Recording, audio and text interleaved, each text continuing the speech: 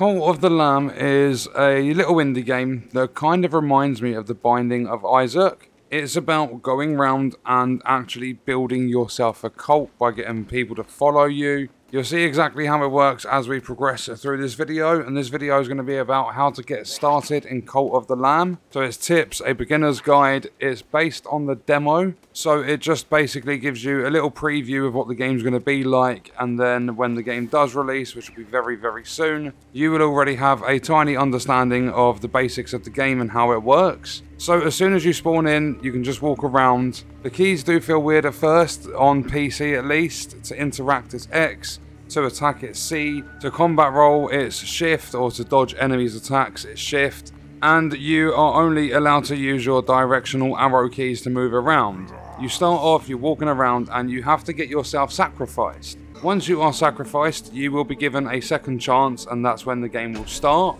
And what you need to do at that point is kill everything that's in your way until you find your very first follower. That's when the entire game starts. You've started your cult, you've got your first follower. What you need to do is save or rescue that follower or that little creature and then recruit them. Once you have recruited them, you head back to your base.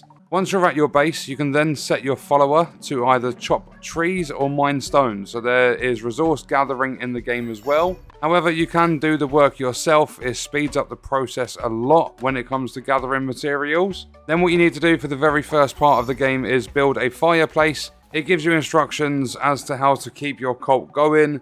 And the fireplace will be used to cook food so that you can make sure your followers do not get hungry. And then what you have to do after you've built the fireplace is pick some berries so that you can actually cook some food at your fireplace. Then what you need to do after that is head back out so that you can recruit more followers and form the greatest cult there's ever been. However, once you head out, pick up a weapon, pick up a curse. Very shortly after, I died and it ended the demo gameplay. So essentially, Cult of the Lamb is about basically management of a cult. You're building up your followers, you're recruiting them by saving them, and there might be other means when the game does release. The demo was incredibly short. It lasted maybe 15 minutes or something. It might go on a little bit longer, however I died rather quick. I think this game has the idea, the execution, I think it's all there. It's going to be a very fun game to play.